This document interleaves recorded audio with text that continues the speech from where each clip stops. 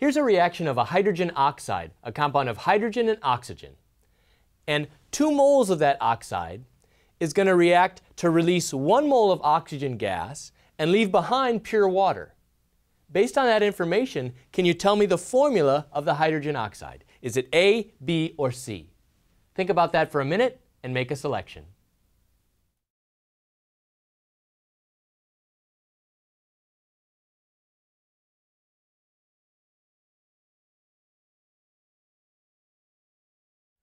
Let's look at a possible explanation for each answer.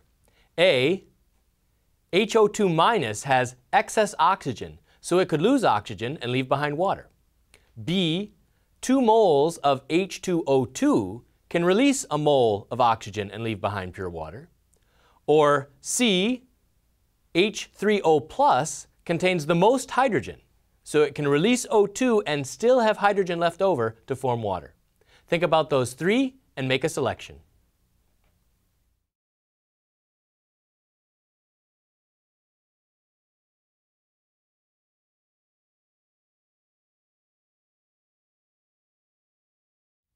When a chemical reaction occurs, the numbers and kinds of atoms have to be conserved.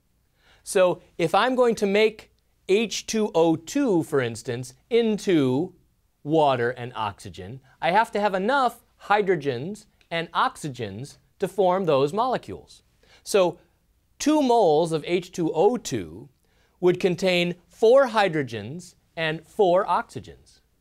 That's enough to form an oxygen molecule with 2 of my oxygens and a water molecule or 2 water molecules with 4 of my hydrogens and another 2 of my oxygens. So 2H2O2 has the appropriate numbers and kinds of atoms to form oxygen and pure water. So these other 2, if you do the analysis, don't have the correct numbers and kinds in 2 moles to form oxygen and water. So the correct answer here is H2O2.